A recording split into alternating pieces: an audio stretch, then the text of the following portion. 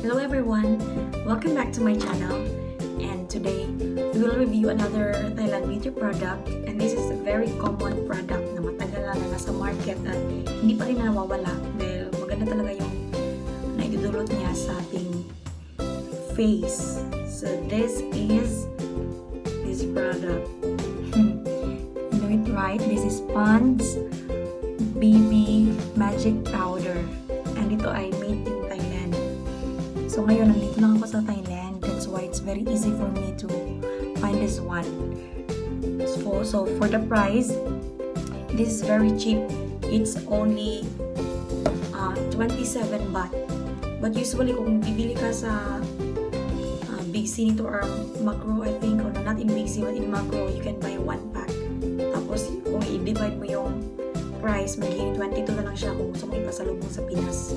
So 22 to 27 baht, parang almost 50 pesos yan.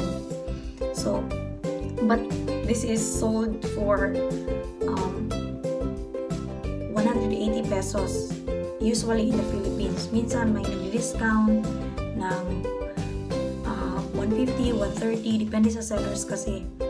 So, why this product is so nice for me, kahit matagal na to, and I have many of this. May ganito ako sa dito sa mirror ko, meron din doon sa bag ko, at saka meron din sa school. Kasi for me guys it really controls my oily skin. Tagal-tagal ko na siya hindi nagagamit, pero binabalik-balikan ko talaga kasi gumagamit ako ng ibang products kasi nagtitinda ako ng mga Thailand beauty products for retail and wholesale. So binabalikan ko lang siya minsan, lalo na kung busy na ko na ng time mag-powder. So ito na.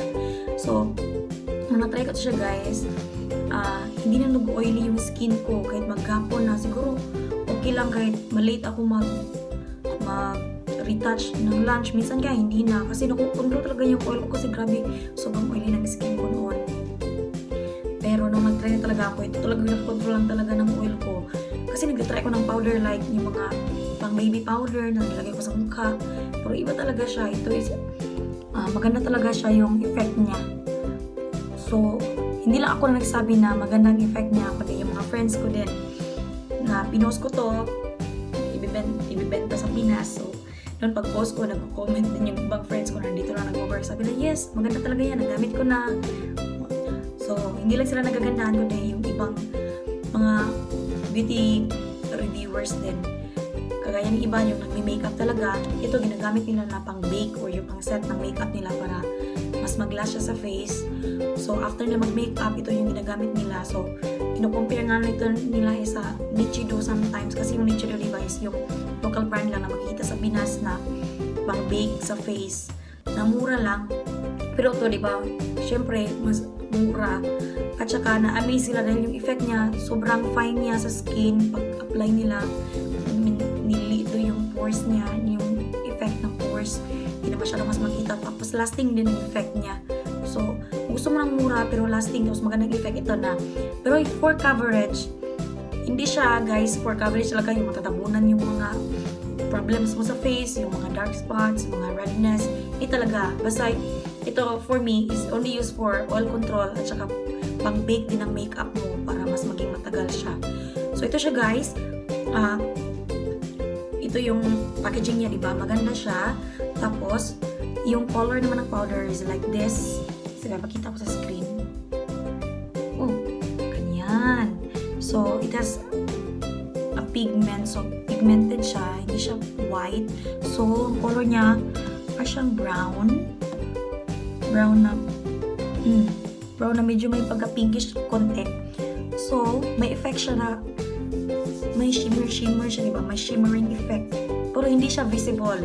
Pero makikita mo siya sa skin, mag-apply mo sa mukha. So, hindi ko na siya apply sa mukha ko, sa kamay lang muna kasi going to sleep na ako ngayon. Nagkilay lang talaga ako, tsaka ang tawag nito, nag-lip tint para lang talaga mag-vlog. And ito guys, masasuggest ko na kung gusto nyo ng mas mura, effective na powder, pang oil control, at saka yung pang bake, ito talaga guys. Hindi kayo magsisisi, murang-mura. At saka kung may paano kayo pumili next time, you can order from me. Kasi I'm also a seller. Pero wala akong what's this? Wala akong onan dito sa Pinas. Pero kung namamadali kayo, makakahanap naman kayo nito maybe online. Diba? Online, marami namang sellers din sa Pinas. So, ito lang. Thank you for watching and until next time for another product review.